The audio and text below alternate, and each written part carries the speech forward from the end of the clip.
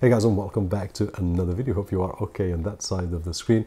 Now, on the last video, we took a look on how to install Windows 10 or Windows 11, which is what I've got right over here, on an external SSD with all the features of Bootcamp, but on external SSD.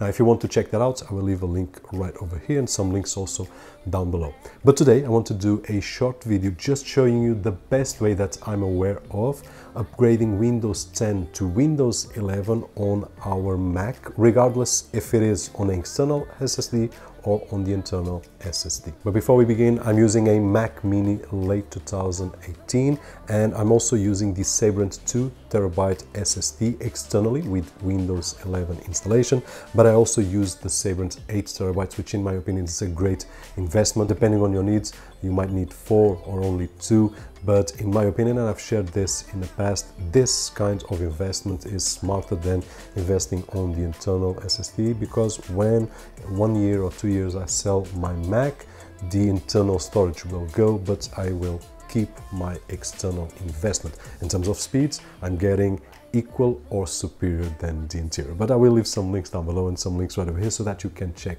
that out. Now, in terms of the installation, it's the fastest part of this video. You will need to download the tool that I will leave a link down below. Once you download that tool, just install it and you will have two options. In my particular case, I did download from the Microsoft website the Windows 11 ISO, but using the tool, you will have the option to use the ISO that you already downloaded or to download using the tool. So this is your option.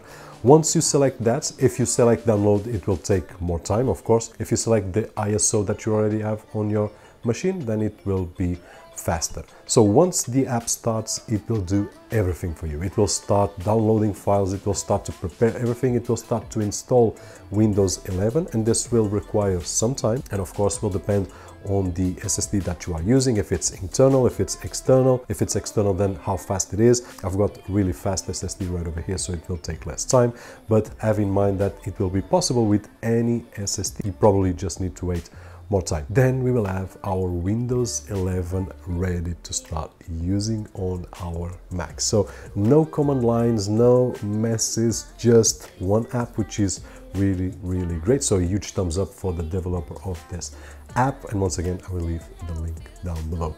Guys, this is it. This is the easiest and fastest and best way that I'm aware of upgrading Windows 10 to Windows 11 on a Mac at this moment. That being said, if the video was helpful in some way, don't forget the usual thumbs up right over there, which is really appreciated on this side of the screen. My name is Roberto George, and as always, I'll see you guys on the next one.